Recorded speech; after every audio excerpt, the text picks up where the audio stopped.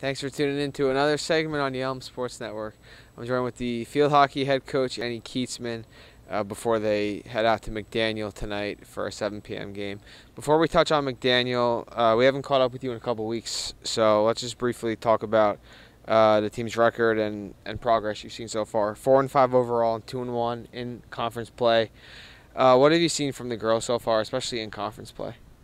Yeah, I think I've been really happy with how they show up for conference games. We ran into a really tough Hopkins team, and so I think I was happy with our ability to execute. We had 6 shots on goal, and 2 of those went in, and so to see the stuff we've been working on in practice, taking advantage of opportunities, especially on fast breaks, which we knew would be the bulk of our opportunities against a team like Hopkins, to see those pay off was really neat. And Hopkins plays a really smart tactical style. And so I think we responded well to making adjustments kind of mid-game, and that's really the first time we've had to do that. So I think as much as it was a loss, we learned a lot from that game. And just in general, we played a pretty tough out-of-conference schedule. And so sometimes when I hear 4-5, I'm like, ooh, but I'm also like, well, we challenged ourselves. We played really good teams, and I think we did so much learning. Now the first half of the season is behind us, and we head into, I think, pretty much every game except for Roanoke is a conference game, and those are the ones that matter. So I think kind of the messaging has been, like, we need to learn these lessons now, and we might be losing some battles, but we're winning the war because our ultimate goal is conference success.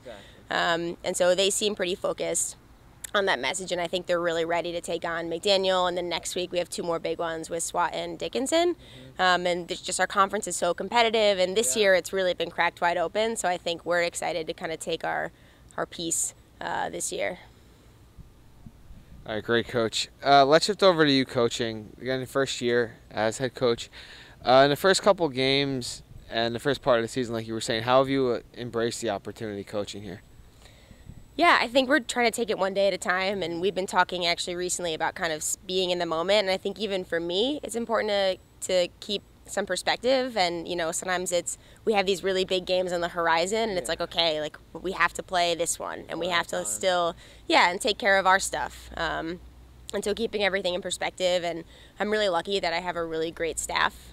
So Taylor and Amanda Bramble, they're both at practice every day, and they add a lot of depth to our staff, and so I've been able to rely on them a lot this season, and a lot more as we get deeper into the season, which has been great because it's just more people with a lot of hockey knowledge making an impact on the team. All right, last one, then we'll let you go get ready for McDaniel. Let's preview McDaniel, 7 p.m. tonight. From studying them, what have you seen, and how can you guys come out to win? What are the important factors tonight? Yeah, I think for us, it's going to be executing a lot of our hockey style. So there's stuff that we've been working on in practice, and if we can find a way to translate that into the game, so transitioning the ball out of our backfield to create scoring opportunities, sustaining possession on the attack, I think that'll be key for us. McDaniel's always tough. They're definitely a hard-working team, and they give pretty much everybody a run. So I think it's going to be us staying composed because they play a tough style. They're really aggressive. They're going to be all over us, and so we need to stay composed and remember that we just need to execute our game plan. All right, Coach, thank you, and good luck. Thanks for sitting down with us before a busy day. Thanks. Yeah.